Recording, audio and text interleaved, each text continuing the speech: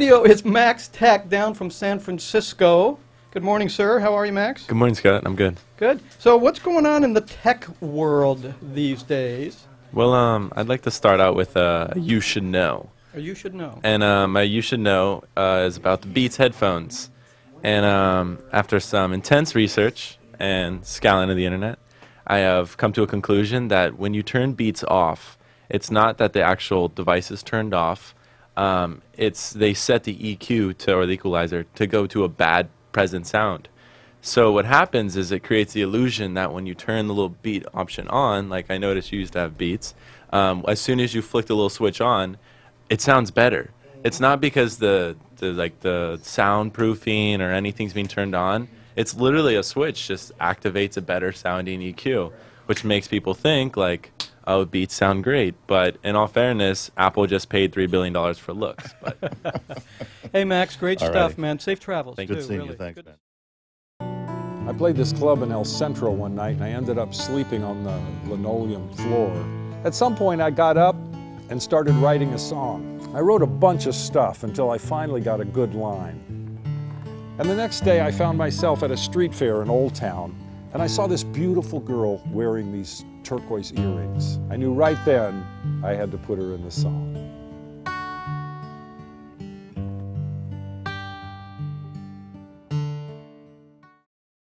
Into the studio now. We're making a very rough transition. Miss Jill Harvey, our lifestyle, healthy lifestyle, With lifestyle. their personal journal. coach with her personal journal. Here to talk to us about something that stresses all of us out.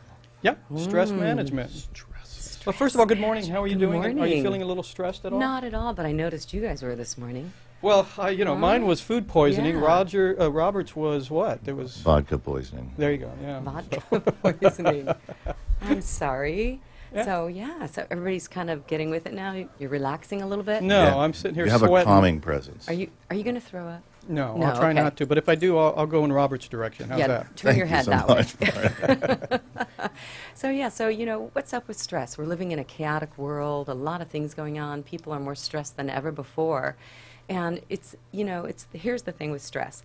It's a physical response to circumstances and events and even our own thoughts that create an imbalance in our bodies. And this can a lot of times be not good, but sometimes it's good. There's good stress that helps us focus more, increases our alertness, it can save our life even. But it's the chronic stress that we're looking at. And this can be harmful to our health on many levels. It goes in many deep areas of our bodies, of our lives, and it can decrease the quality of our lives as well overall. So, like even this morning, you're not feeling well, and it's, can affect the whole energy, right? A little hangover, Robert? No, feel great. Super. Oh, okay. Couple You had Advil, I'm doing good. and another Yeah. drink this morning, right? No, I'm just trying to relate to my partner and empathize with him. Oh, isn't that my sweet? gosh. Oh my gosh. Well, so there's different types of stress though. You can Right. have mental stress, Yeah. and you can have emotional stress and physical stress. And in the mental stress, it's chronic worrying, it's fear, it's anxiety, it's negative thinking even. People who are just negative, the kind of Debbie Downers in life.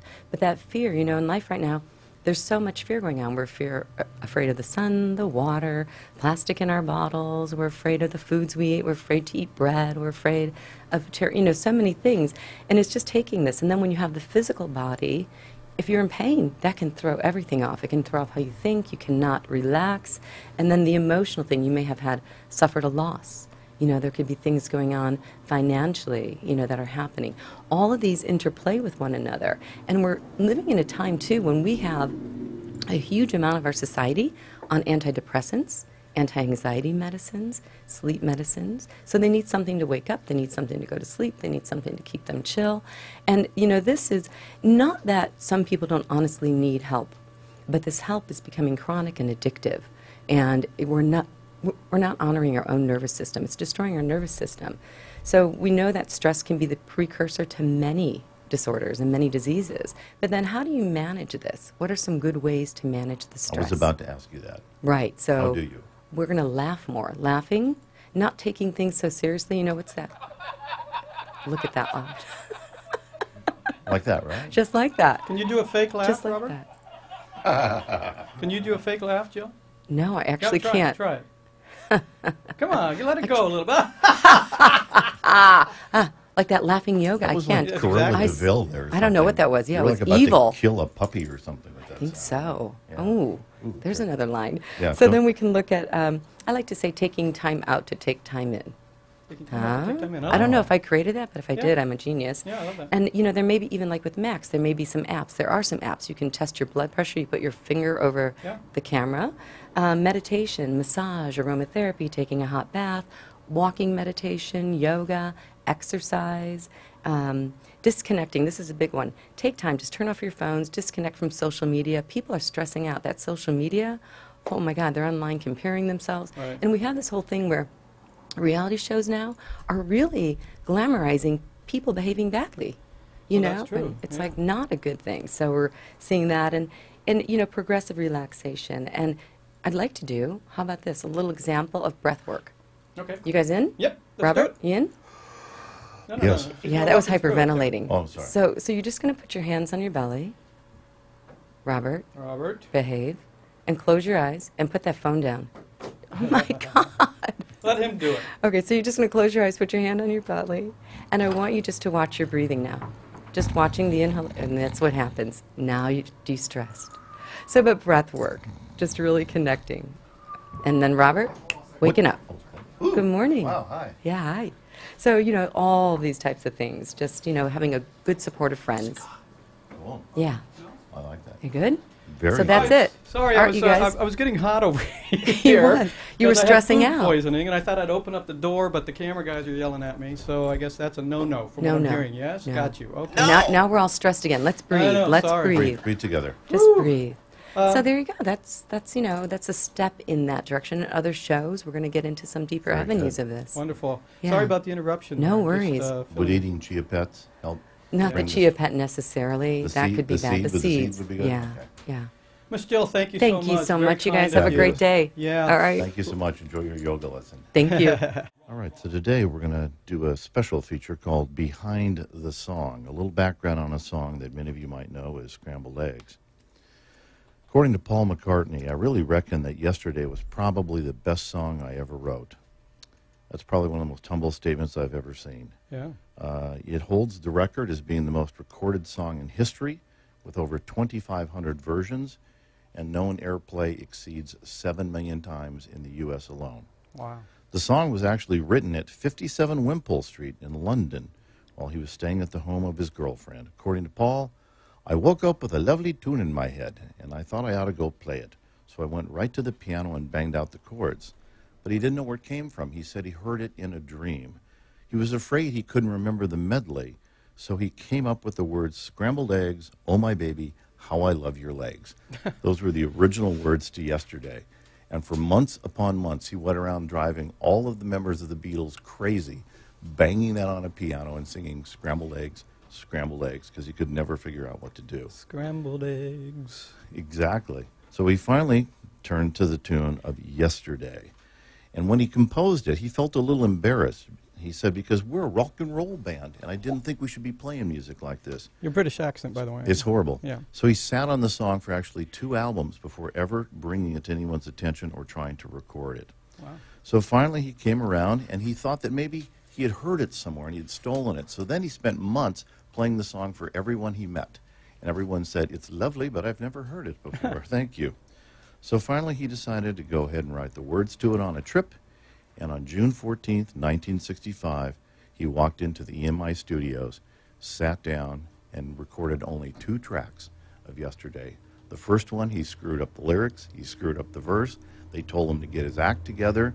He played it the second time, and on the second cut, that's the song Yesterday that we know to this day. Huh. The interesting thing is when he was done, he turned to his fellow bandmates and said, "Now you guys chip in." Ringo said, "I can't put drums on top of that, mate." And George and John said, "What's the point of adding guitar to that? There would be no point at all." Right. So it was the great Sir George Martin who said, "I have an idea. Why don't we add some strings?" McCartney was adverse to strings. He hated it. He said, "I don't want to sound like Monteverde." So he went out and he convinced him to try a quartet. Huh. And they came in 2 days later and in only 2 hours recorded that amazing cello and violin soundtrack that goes on the back of it. They added only one more overdub for Paul McCartney to sing Yesterday on top of his other voice. And on June 18th, they had their first mix of the song. probably one of the most famous and most beautiful songs ever. It was released on September 13th by Capitol Records, and it immediately went to #1 and sold over 1 million copies. As you may know, one of the odd things about it is that Lennon and McCartney, when they were young, had an agreement that every song they ever did would be called Lennon and McCartney, regardless of who wrote it or who took the lead. Well, many years after the band broke up, Paul became upset that this was not his legacy song. So he went to that wonderful woman that all of the Beatles loved, the wonderful, happy, cheery Yoko Ono. Right. And he said, could you do me a personal favor? On this one song. I don't even want to take his name off. Can we just say it's written by McCartney and Lennon? You can imagine what she said. I can't repeat it on the air. No. She said no. To this day, he is pissed off at her, and the feud continues. Indeed, because his name was first, Lennon's, she actually made more money off the song than he did. That's interesting. One of the most amazing songs, one of the most greatest injustices for being credit, but probably my favorite song of all time. Let's take a listen to it. We'll listen through it all the way through. And this will be track #2. Remember, he only recorded it twice. Yesterday, all my troubles seem so far away. We handle everything from general corporate formation, partnership, real estate. We have a full-service litigation practice, and we also have a group of lawyers that handle bankruptcy and general insolvency matters. We offer big firm experience with a small firm feel. The person that you're hiring is the person who's going to be representing you throughout your entire map. The slogan of redefining full service attempts to capture two things. One, an explanation of the breadth or the diversity of the legal services that we provide, but also to recognize that our service to our community does not end with our legal services. Whether it's a pro bono opportunity where we're representing people for free, or whether we're actually volunteering on a project like Habitat for Humanity, for example. It includes the philanthropic efforts, the volunteering of time, and the donating of resources outside just the four corners of this law office.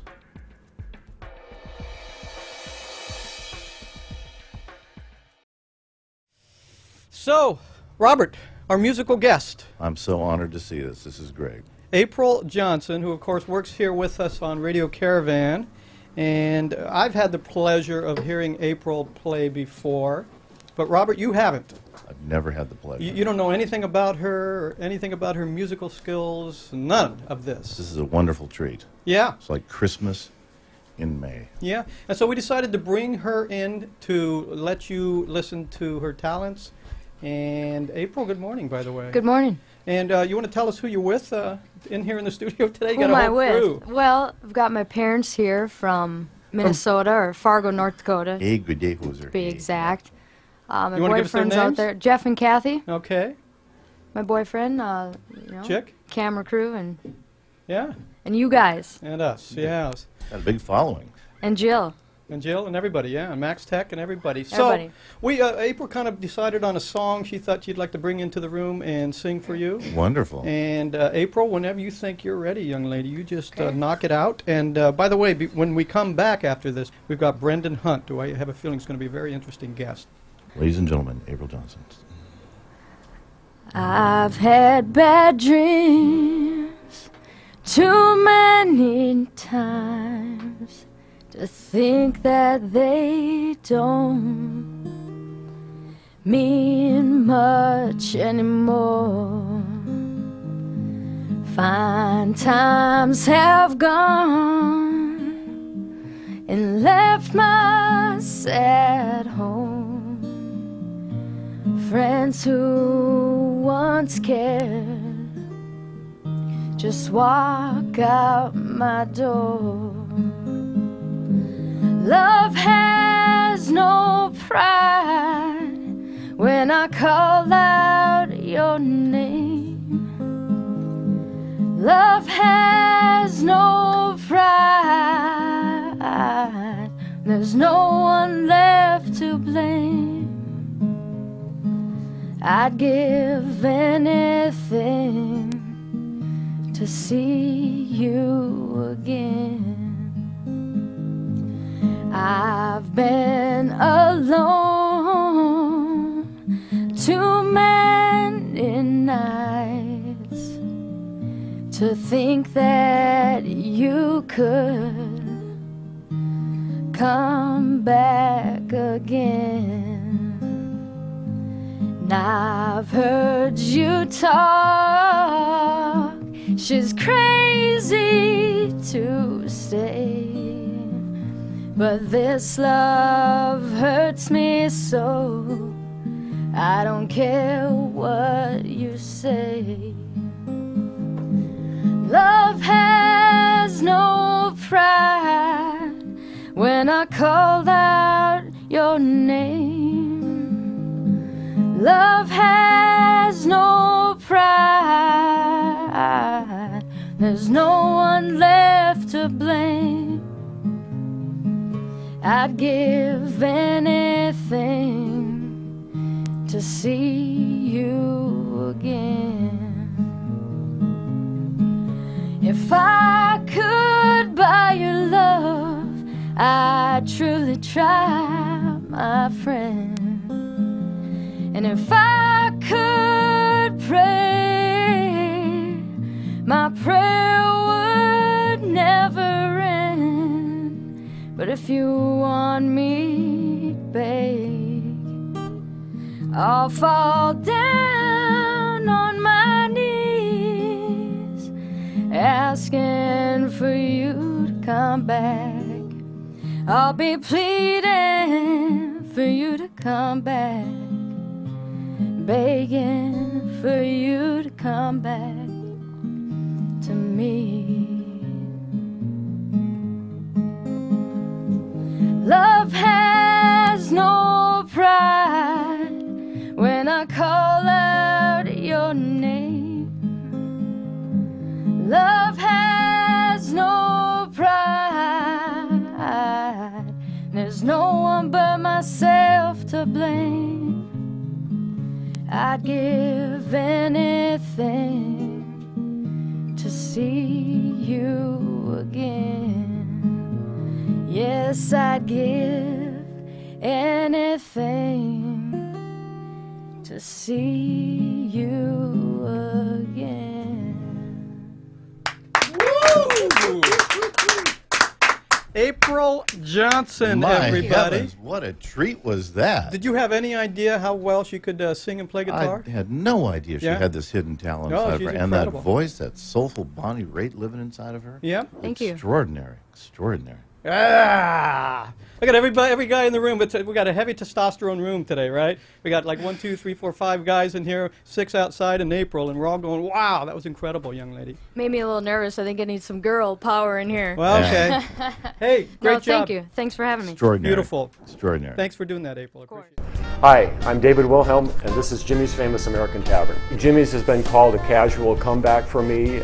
I think that's because most of the restaurants that I developed in the past were white tablecloth, upper-end restaurants. Jimmy's was designed as a place for friends and families to gather and enjoy regional American comfort food in a casual setting. Jimmy's Famous American Tavern. Simple and traditional.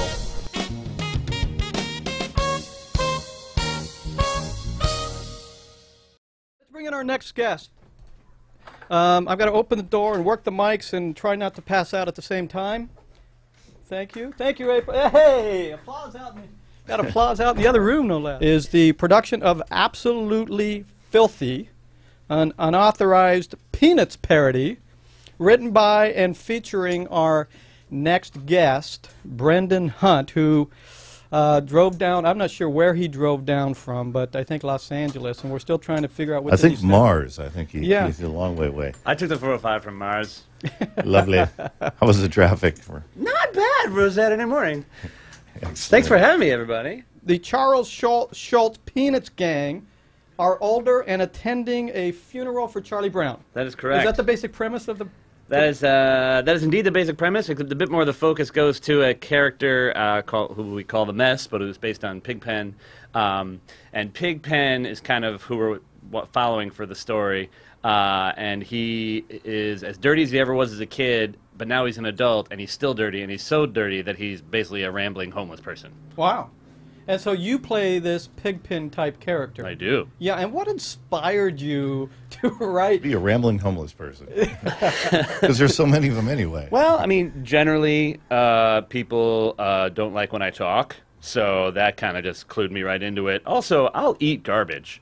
No, the original inspiration came at Burning Man. I was at the Burning Man festival, and that explains a lot. It explains most of society. And I'm out dancing this one morning with a bunch of my friends, and dirt is kicking up all Were around you me naked? everywhere. Because you should be really naked. Not only was I not naked, I was wearing so many clothes that I nearly suffered heat stroke. Wow. I don't tend to do Burning Man correctly. So I'm out there dancing and kicking up dirt, and while I'm dancing, I remembered a random Facebook post that a guy from my Burning Man camp had posted that was a picture of a typical Pigpen drawing T-shirt thing, and he added, "Oh, now I get it. Pigpen from Peanuts was a burner." And while I'm out there dancing, kicking up dirt around me, wait a minute, and this story came to me, and it's been really fun to do for about 1.5 years now, off and on. Oh, amazing. Were you there the year, by the way, when the guy lit Burning Man on fire a day early and they beat the crap out of that guy? I was not. I believe he did it 4 days early. Yeah, but I found that funny. It's a tribute to anarchy, and the perfect anarchist response is to light Burning Man early, and they just literally beat the crap out of him. We're going to need our anarchy to be on schedule, my friend. Yeah. Exactly. Okay. Well, so once you kind of came up with this idea at Burning Man while you were dancing, fully clothed. Yeah, fully clothed near heat stroke. Yep. You had to go back and do what? Write the script, or did you take this to your group up in LA? How'd that process work? Yeah, I left Burning Man the next morning. Yeah. And driving along. I was I got this idea for a story. And so first, it was just a 10-minute little scene. There's a theater where we first performed this in LA called Serial Killers. It's called Sacred Fools. Sacred Fools Theater Company, and they do a show called Serial Killers where 5 sort of 10-minute episodes of different stories go up, and the audience votes which 3 will come back the next week, and the other 2 serials are killed. I gotcha. And they kept voting us back, and we came back enough times that we were able to tell a whole story, and then the theater asked that I submit that for their main stage season, and we ended up doing it as a full-length play about 1 year later. Pigpen is now homeless. He walks around on stage hula hooping while naked. Do I have that right? I mean, not the whole time. With the naked, we save the naked for special times. But yeah, there's some wang. So, is there Wang Chung tonight? I mean, everyone's having fun. Is there frontal nudity in this performance? It is a show for mature audiences only, and yes, again, Wang. And we don't have a choice. It's you. We don't get a pick. Yeah, when my dad came and saw it, and my dad's main comment afterwards was because I get briefly and hilariously naked in it, and no one else does, and my dad's only. You generally don't want people laughing when you get naked. I found it's very humiliating. There's really no other possible reaction. Okay. My dad's only note for me after the show was, as the playwright, you can have women get naked. Sorry, Dad. Didn't. But why naked and why a hula hoop? I don't get the connection there with this particular character. Well, the naked would be a bit of a spoiler alert, but suffice to say, he's having a particularly horrible day, and it only gets worse. The hula hooping was part of the whole desert vision that I had, but you're not spinning the hula hoop as I fear, are you, on stage? Like yeah, like that, like with centrifugal wing situation. Yes, no. I hula hoop. That I would come to see. That would be impressive. I had learned to hula hoop a little while earlier before this Burning Man thing. Just kind of, I decided that was a skill that I should have because it looked fun.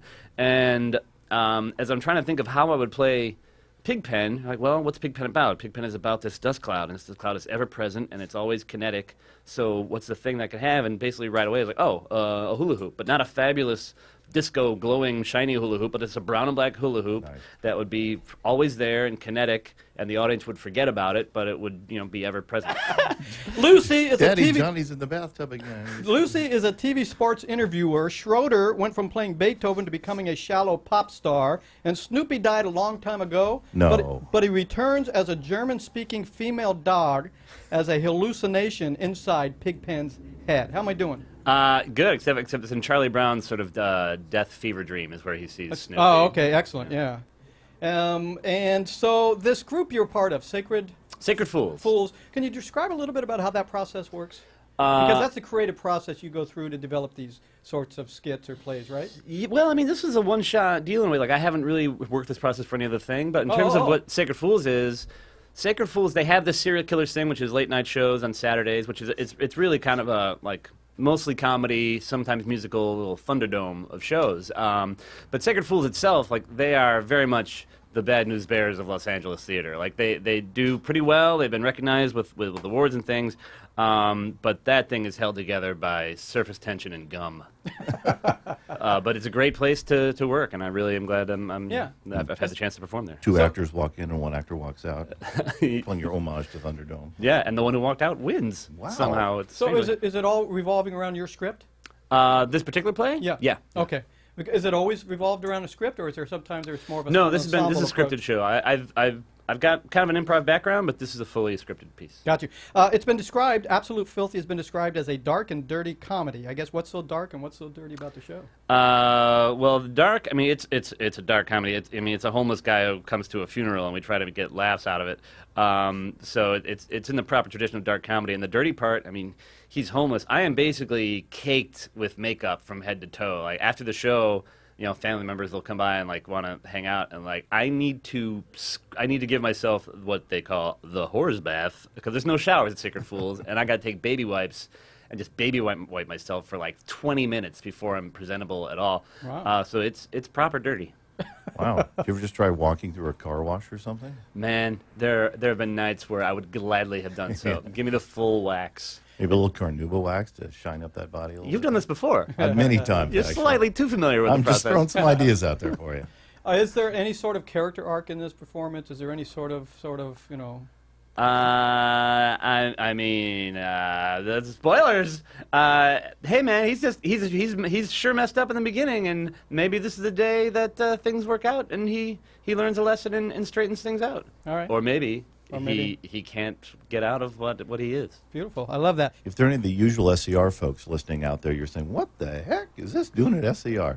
Well, SCR a couple of years ago started a very innovative theater in the Nicholas Theater and brought in a bunch of playwrights and people from all over the country. It reminds me of the Red Cat Theater up in L.A. I think it's got that same kind of genre and vibe to it. So it's a wholly different thing. It's a little more creative, a little more off the wall. It's And I'm a gonna go see it next week. SCR Studio Series. It is what they indeed. want us to call it, to distinguish from the actual big room. They don't let me in the big room. I've only been in the little one. No, there's a good reason for that. and it rhymes with Wang. It has to do with that term you do on the parking meters, I believe. Our patrons are very specific about liking their chairs. Yeah, but some of them are adventurous. Come on.